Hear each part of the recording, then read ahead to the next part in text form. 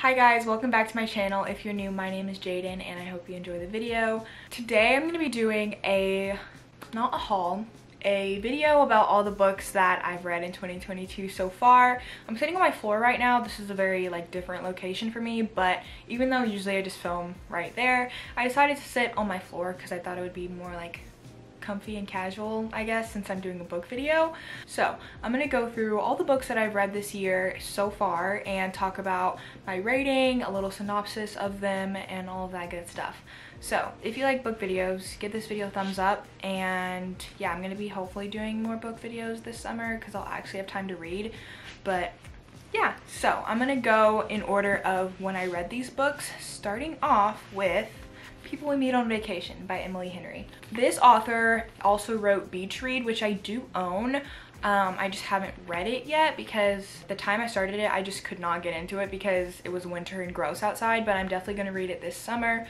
But most people either love that book or love this book, and I think I'm going to like Beach Read a lot more. I rated this book 3 out of 5 stars, and basically it's about two characters, Alex and Poppy. They've been, I think, really close, best friends since college, and they had a falling out, and so the whole book you're trying to figure out what happened to them and why they're not friends anymore. And they used to go on a vacation together every single summer, and obviously when they had their falling out they didn't do that anymore. But Poppy took it upon herself to reconnect with Alex and have one last fun summer vacation, I guess, and she wants to just reconnect with him and try and work things out from when they had a falling out. I think the reason I gave this book kind of a low rating was because I thought that the reason they stopped talking was kind of underwhelming. I also, sometimes the characters kind of aggravated me because I just think that sometimes they were super blind and just oblivious to what was literally right in front of them, and they could not take a hint. Yeah, but it wasn't, I didn't hate it. There were just a few things in this book that were kind of big for me that I didn't love, but I definitely didn't hate it. The next book that I read is the infamous Verity by Colleen Hoover. I loved this book. I gave it a 4 out of 5 stars. It was so good and just so intriguing. One of the very few books that I own and that I've read that I was not able to put down. So basically the main character in this book, her name is Lowen, and she's a struggling author, and she gets picked to finish writing this other author's famous series, and the author couldn't finish the series because she was in a really bad accident, so that's why Lowen had to be hired to finish it. So Lowen moves into this family's house, or the author's house, and her husband and her son also live there. She has to go through all of her stuff to try and get a better insight on how to finish the series. So she kind of starts digging around and she finds the author's manuscript, which is supposed to be a non-fiction thing about her own life, and she reads it and she finds some very interesting things. I don't even know what trigger for this, but trigger warning for this book. You can look it up, but trigger warning, because this book is insane. It was super crazy, but I remember finishing this book really fast. Again, I could not put it down, and it was just very entertaining. So again, check the trigger warnings on this book because there's a lot that happens that is very crazy, but again, I really enjoyed it. The next book that I read was The Inheritance Games by Jennifer Lynn Barnes. This book is very popular. I need to read the sequel because the third book is coming out in August, but this was actually a really good book. I got this book because I joined the book club at my school, and this was the first book that they read. First of all, I love the cover of this book. It's so pretty, and this is one of my favorite colors, this dark emerald green, but it's a very pretty cover. I rated this book 4 out of 5 stars as well. So this was a mystery. It's a mystery book. It's got a little bit of romance in it as well, but I think the main plot is kind of mystery. It's hard to explain. It's not anything I've ever read before, but I really enjoyed it. There's a lot going on. Let me reread my notes because this book had a lot going on. The main character in this book is Avery, and I'm pretty sure she lived in New Jersey, but basically she's really struggling. She's not very good at school. She's living out of her car. She's financially struggling, but she randomly finds out that she has inherited millions of dollars, so much money from this random family who doesn't even live like in New Jersey. She's not related to this family. She has no idea why she's inherited all this money, but basically she takes the opportunity to get moved out to Texas to like inherit all the money and inherit all the property and stuff. The guy that she inherited the money from is a grandfather, and he has like, I think 4 grandsons. So she meets all of them and she lives with them in that, like, in their huge mansion. The grandfather, he's like very tricky and like sneaky, and basically her and the 4 grandsons are all trying to figure out, what does this girl have to do with our family? Why did she inherit all this money? They go on this like, not treasure hunt, but just like mystery adventure, and find a bunch of clues as to why she has this money, how he even knows her, all that kind of stuff. It's very good. The tension between kind of like the love interest in this book is very good as well. So I really recommend this book. It was very intriguing, hard to put down as well. Yeah, just a lot going on, which keeps you on your toes. Sorry, that book was like kind of hard to explain because I read it a while ago and so much happened. I was trying not to spoil it. The next book I read was The Last Thing He Told Me by Laura Dave. I also read this book for book club and I did not really enjoy this book. I don't know what it was. Like, maybe I just wasn't, I don't even know. It took me so long to read this book, like so long, and it's not, look, it's not even that long. It took me so long to read it though, and I guess it's just because, I don't know, some people love it and some people hate it. There's not like a lot of in between that I've seen. So yeah, I rated this book 3 out of 5 stars. There's a wife and a husband and the husband's daughter. Well, basically she's a stepmom. The husband goes missing kind of ironically right after like a bunch of like drama and like a scandal happens with the company that he works for. His wife and the daughter like hates the mom. They don't have a very good relationship. And so the wife and the daughter are left with each other and they're trying to figure out, why did he go missing? Where is he at?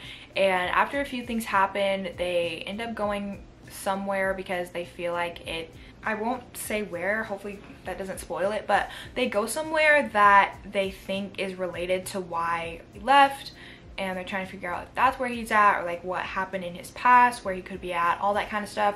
So basically it's a mystery and they're trying to find him and find out what happened within the company and what he has to do with it. There's some character development between the daughter and the mom, so, or the stepmom I guess, but this book, I don't even know why, I just did not love it and it took me forever to read. I finished it, I almost DNF'd it, but I finished it and it just wasn't that great. The next book that I read was The Love Hypothesis by Ali Hazelwood. This book is talked about a lot. I'm pretty sure it came out this year in January, but I really like this book as well. It was 4 out of 5 stars for me. The main character, this girl, the main character in this book, her name is Olive, and she is very awkward. She has not had a lot of relationships, but she has had one past relationship, so she does have an ex, and her best friend likes her ex, and I think the ex likes her, so she wants to date him, but she's also like, I can't do that to you, like what if you're not over him yet? And so Olive is really trying to convince her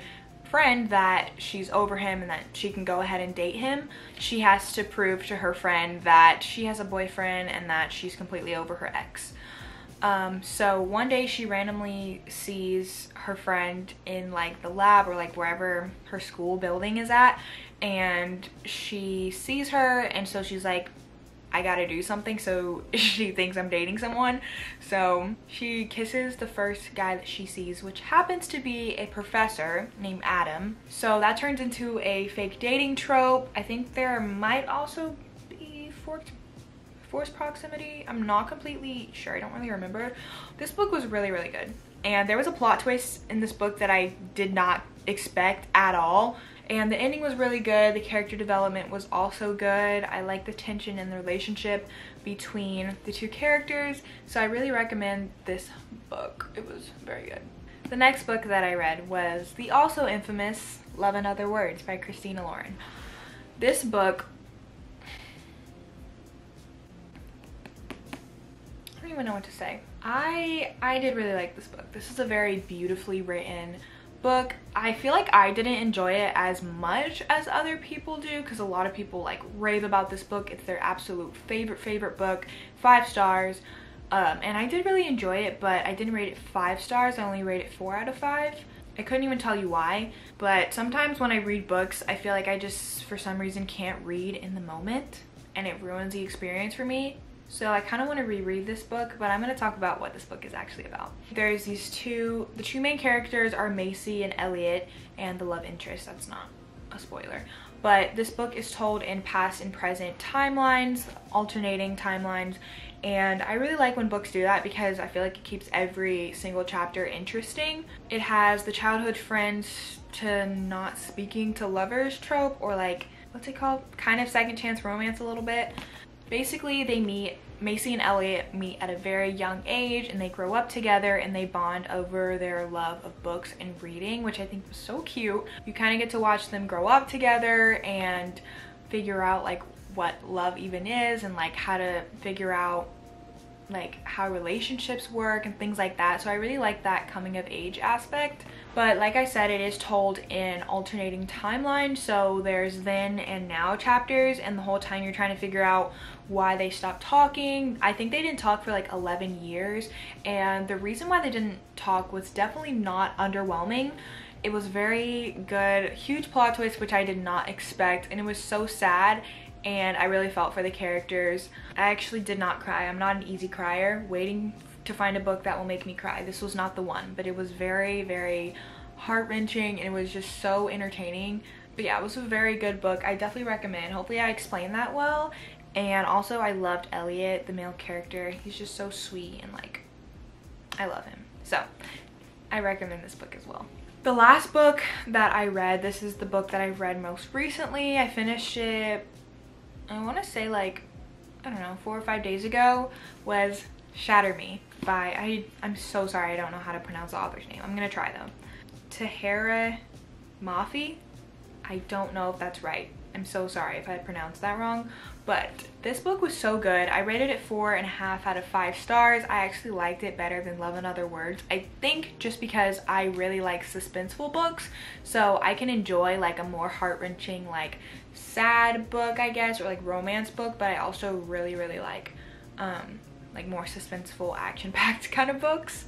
I couldn't rate it 5 stars for some reason, but I also did not want to rate it 4 stars because I could not compare it to some of the other books that I've rated 4 stars. And I'm gonna try and explain this the best that I can without spoiling it. It was my first fantasy book that I've ever read, and I really liked it. I'm definitely excited to read the rest of this series. The main character, Juliet, has this special power that really makes her an outcast, and so she ends up getting put in like an insane asylum or like a prison of some sort for her power. I'm gonna cut this out if it's a spoiler, but basically her power is that when she touches people, they die, essentially. So in the prison, or like in the insane asylum, she meets somebody, and this is like the first time she's met anybody. For like a year, she hasn't talked to anybody, so she meets this person. They develop a relationship, they go on sort of an adventure, and that's all I can really say without spoiling it. It's very good. And the character development in this book is really good, and I love the way this book is written. It has like crossed out lines.